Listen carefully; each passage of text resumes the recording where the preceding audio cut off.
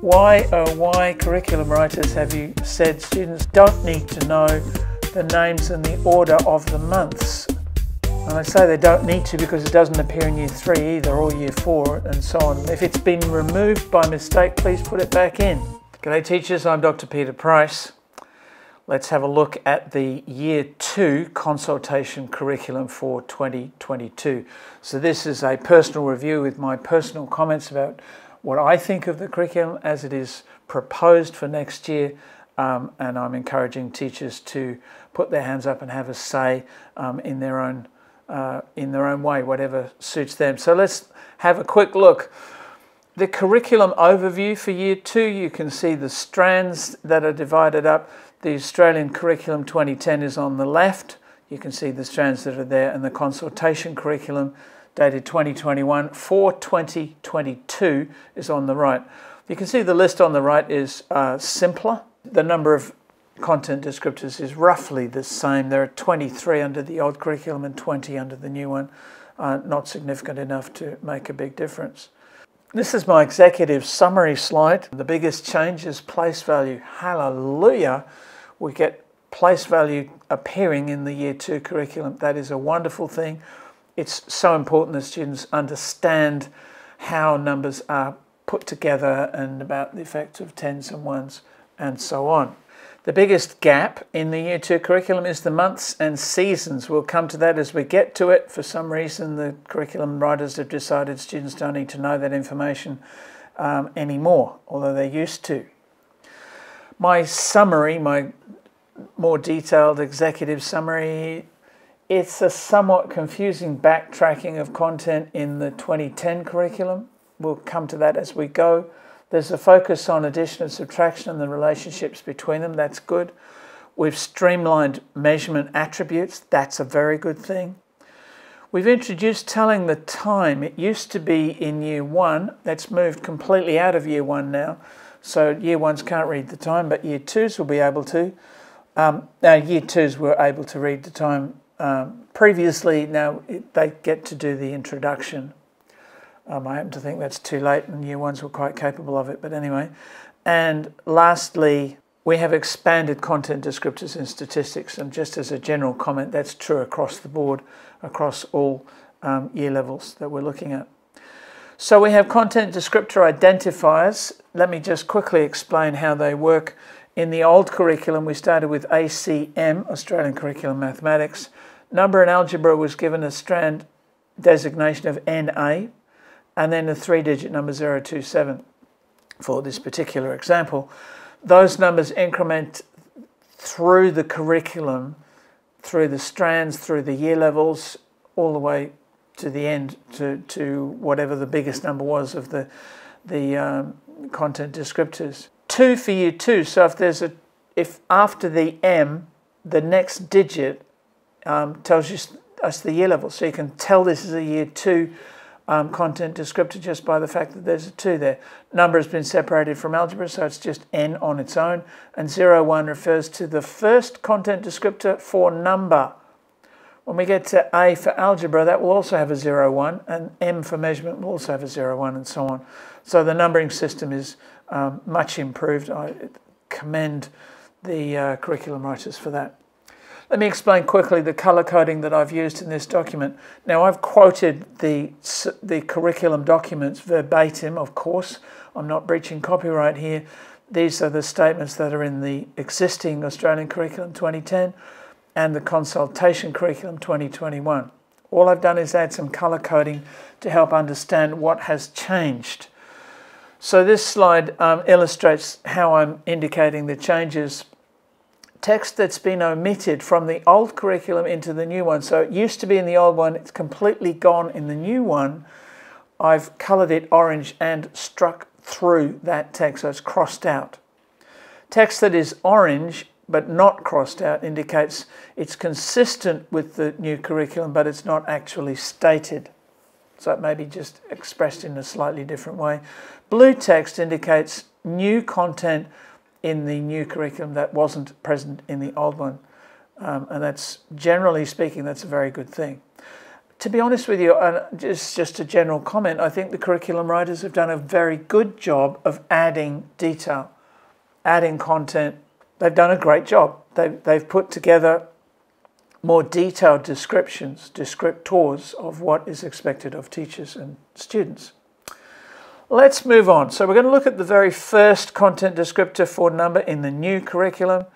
The old one had recognise, model, represent and order numbers to at least 1,000 and then count and order small collections of Australian coins and notes according to their value. The new one has a lot of blue text. They've retained the idea of recognising and ordering numbers to at least 1,000, and then they've added more detail, which is all a very good idea. Now, there's a sub-note here. I'll just mention this as we go. The counting and ordering small collections of coins has gone to a different part of the proposed curriculum. So it will appear, but it's just in a different spot. We'll come back to it. Let's look at the second number content descriptor for the new curriculum. We've got group, partition, rearrange and rename numbers up to 1,000. Most of that's in black text, indicating it's come straight across from the old one. The old one said group, partition and rearrange collections up to 1,000 in hundreds, tens and ones to facilitate more efficient counting. That's all fine. The blue text indicates it's been expanded, and it's mentioned, as I said before, it's mentioned place value specifically, and that is very, very useful. I'm glad that it's there. It also explains the role of a 0 digit in place value notation. Now, according to the document that we've been provided for the new curriculum, they've subsumed 2 other old content descriptors, count and order small collections of Australian coins and notes, and explore the connection between addition and subtraction. The thing is, neither of those appear in the new content descriptor, so I think that's a mistake somewhere in the documentation, so we're not going to spend any longer on it. Next, we have the third number content descriptor, and this one is all in blue because it relates to new content. Estimate the quantity of objects in large sets using knowledge of the size of numbers to make and justify reasonable estimates. I love that. There's a lot you can do with helping students understand how big a number is. I remember asking students a question like, how big is 1,000? What could you buy with $1,000?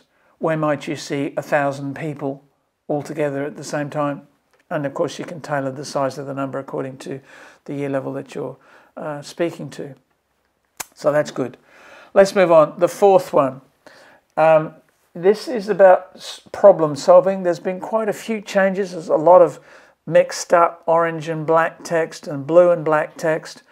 In the old curriculum, we had solve simple addition and subtraction problems using a range of efficient mental and written strategies, solve problems by using number sentences for addition or subtraction, and explore the connection between addition and subtraction. So there's a lot going into this one. In the new curriculum, we've got model situations including money and solve problems involving addition and subtraction, and it goes on and on and on. Basically, I think that this is improved. We've got extra text to explain what we mean here. We're combining things together. It's all about solving problems involving addition and subtraction. And it gives some ideas for how we're going to approach that using part-whole reasoning, number sentences, physical or virtual materials, diagrams and efficient strategies, and so on. The old curriculum mentions specifically mental and written strategies, which sort of implies that the third strand of strategies, which is digital, weren't to be used. The modern curriculum just says efficient strategies, and I think that's a positive move. Looking at the number content descriptor number 5, there's a lot of new blue text in this one, and this is really a parallel to the previous statement. It's about solving problems, but this time it's using the operations of multiplication and division, representing the situation as repeated addition, equal groups and arrays and so on, using a range of efficient strategies. It's very much a parallel statement with the previous one looking at addition and subtraction. It clarifies things, makes it easier to see. The old curriculum content descriptors included the phrase recognise and represent, and those have both been removed, but they're implied in what's still there in the new statement. Let's look at number 6. Recognise and describe 1/2 as one of 2 equal parts of a whole. Connect halves, quarters and eighths through repeated halving and interpret common uses of those fractions. This all comes from year 1. So in the old curriculum, the Year 1 statement was recognise and describe one half as one of two equal parts of a whole. Now that's basically been put into the Year 2 curriculum. I don't know why people think that Year 1s aren't capable of understanding fractions that are halves. I think students of that age will almost certainly be using the language of a half, and if they can understand it, I think they should probably be learning it formally in maths. I stand to be corrected if someone knows more about it than I do. But anyway, it's been moved. So now the Year 2s are having fractions introduced to them, whereas it used to be Year 1s. So we're starting with one half as one of two equal parts of a whole, and then it goes through repeated halving, looking at quarters and eighths. So that's all fine. I think that's useful for students. Now, counting and ordering small collections of Australian coins and notes according to their value from the old curriculum has moved, and it's a little hard to see where it's gone. It's been moved to number elaborations. Those are both the content descriptor number 1 for number, and the elaboration is number 4. So it's in the elaborations somewhere, although it's not actually stated specifically in the content descriptor. That's all I've got to say about that. Let's look at algebra, the first content descriptor for algebra. Here we have a lot of changes that have happened. In the old curriculum, we had describe patterns with numbers and identify missing elements, and then a second content descriptor, investigate number sentences, initially those increasing and decreasing by 2s, 3s, 5s and 10s from any starting point. The language has been rearranged. It's got some new language. It's removed some of the old language. Recognize, identify, describe and continue additive patterns that increase or decrease by fixed amounts. So it's really focusing on patterns and what patterns are, the fact that they're repeated increments or decrements, identify missing elements. There's a lot of good verbs there for dealing with patterns. The old curriculum specified increasing and decreasing by 2s, 3s, 5s and 10s, indicating that those are particular sequences that are important. I think it's a good thing that the new one doesn't specify that. So in other words, it doesn't restrict teachers to just those increments and decrements. Let's move on. The second algebra content descriptor is all on its own because there was no previous content descriptor in the old curriculum. Recognize and connect number patterns from one context to a pattern of the same form in another context.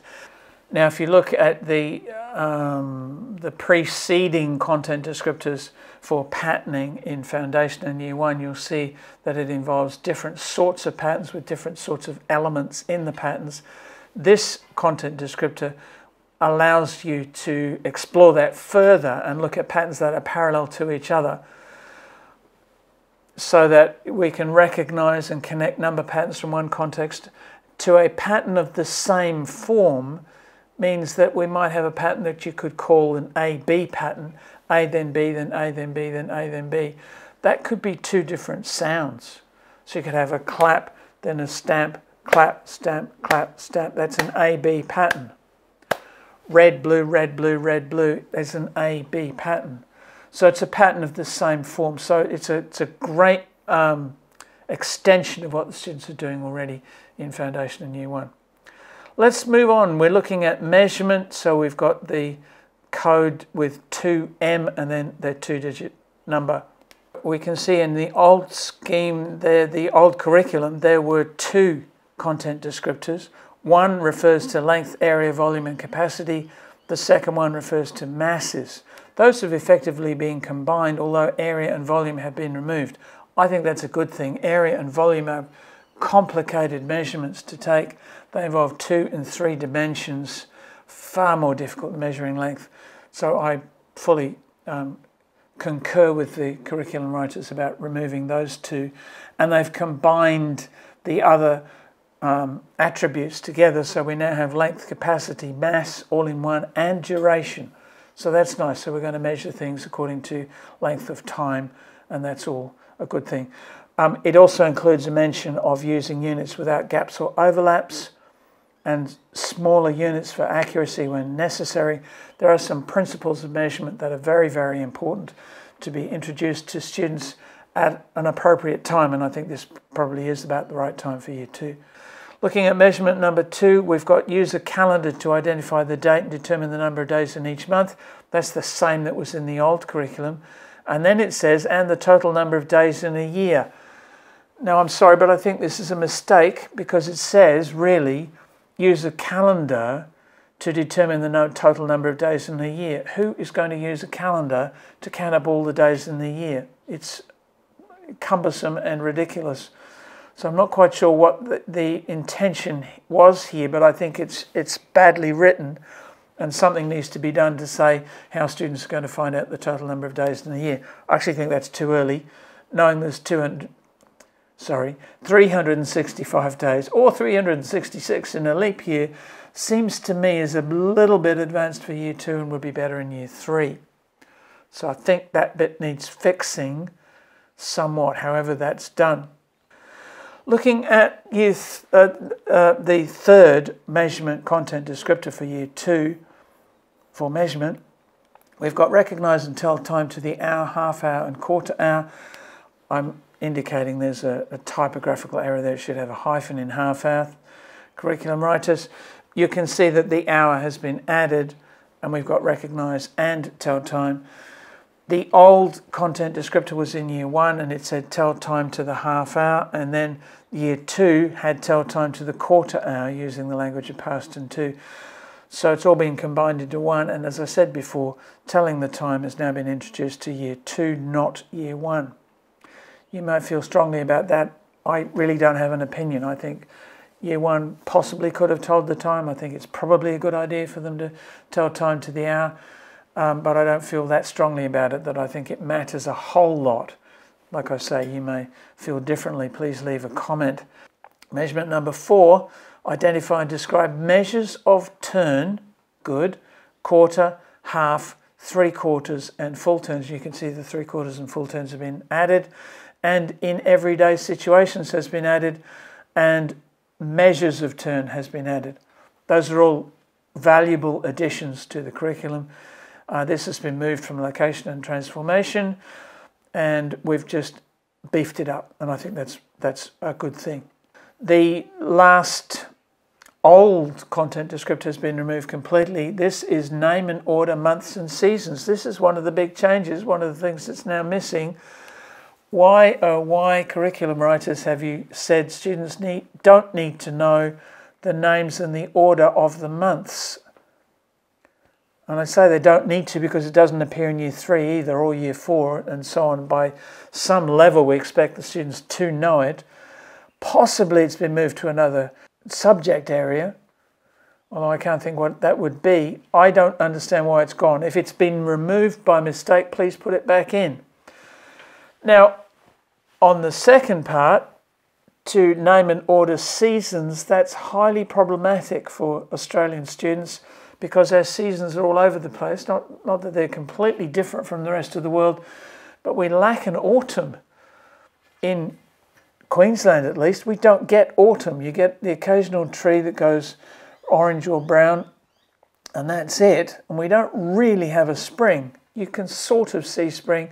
The media always tell us when it's the first day of spring and the first day of summer and that sort of thing. So I think seasons are a bit problematic.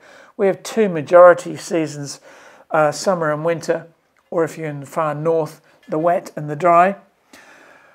I don't know what to do with seasons. I think seasons needs unpacking. To leave it out completely seems a mistake, just as leaving months is a mistake, in my view.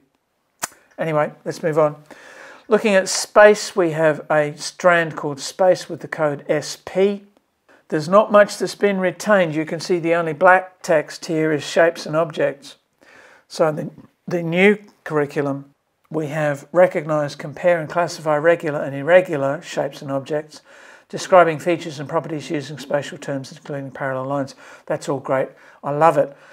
However, we've got to look at what's been removed. In the old curriculum, it just said, describe and draw two-dimensional shapes. Now, with and without digital technologies, you can leave that out, I don't mind.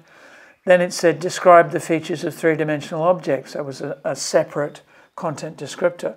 Here's the thing, curriculum writers have decided to remove the phrase two-dimensional as an adjective for shapes and the phrase three-dimensional as an adjective for objects. As I've said in previous videos, I think that's a mistake. Shapes are two-dimensional, objects are three-dimensional, and it helps teachers to say so. Otherwise we can get confused about what do we mean by an object. Object is so vague. You could say, look at this square, what sort of object? We can refer to a square as an object. It's far clearer to say, let's have things with depth and physical presence as three-dimensional, call them three-dimensional objects. And flat two-dimensional shapes that don't have a physical entity, call them two-dimensional shapes. I think that's a mistake. Another one, I think that should be put back in, please, curriculum writers. Space number 2, locate positions and identify relative positions of key features of a familiar. Those are all the same words that were in the old one. Familiar space represented in 2 dimensions. That needs no hyphen in there, thank you, curriculum writers. And move positions according to directions and pathways. So it's been added a little bit to. The first one referred to maps. Interpret simple maps of familiar locations. The second one doesn't mention maps. It says, what does it say? Locate positions and identify relative positions of key features. I think maps should be in there. I can't see why we shouldn't say the word map. It makes it obvious for teachers that this is a mapping content descriptor, and it makes it obvious for students that we're talking about maps. So again, I don't understand why that's been left out, and I personally think maps as a piece of vocabulary is a good word to include. Space number 3 is almost identical. Recognise and explain the effect of one-step transformations, including translation, reflection, and the new one is rotation, on shapes using dynamic geometric software when appropriate. The old curriculum referred to slides and flips, which is the less technical terms for translation and reflection. I think it's better to have the correct language in the curriculum, so that's a positive move. And they've added rotation. I think that's good. Let's move on. We've got a single probability content descriptor, so we'll look at that. It has the code 2P01.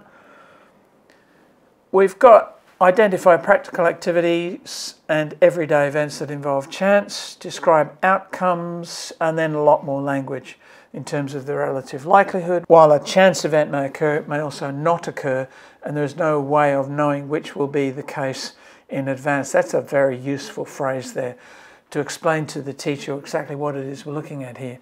A chance event, by definition, may occur or it may not occur, and you can't tell which is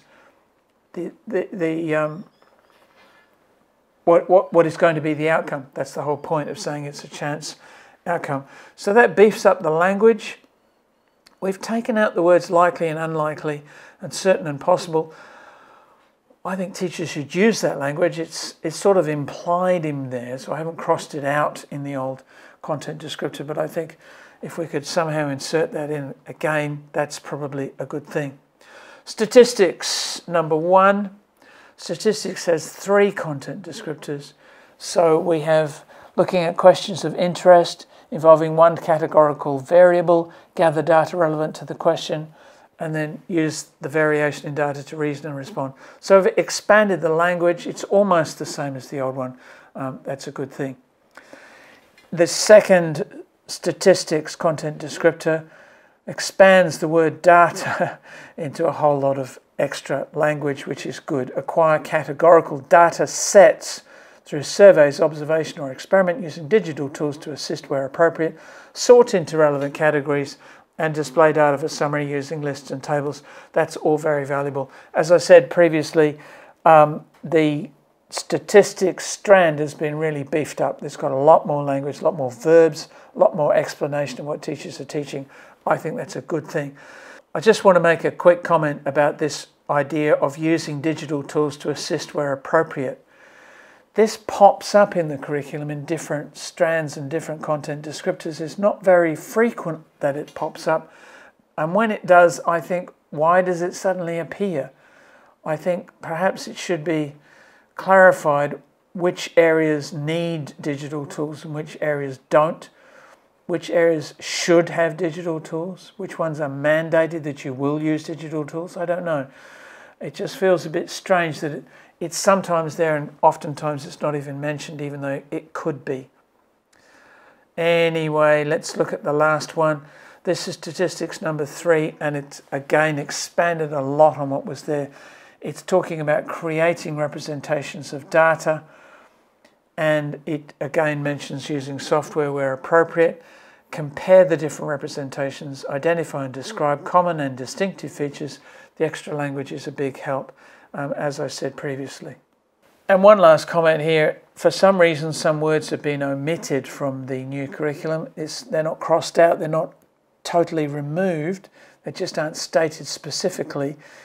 And this is the reference to lists, table and picture graphs. I think that's useful. I think it should still be there because it helps teachers think, what am I going to be doing for here?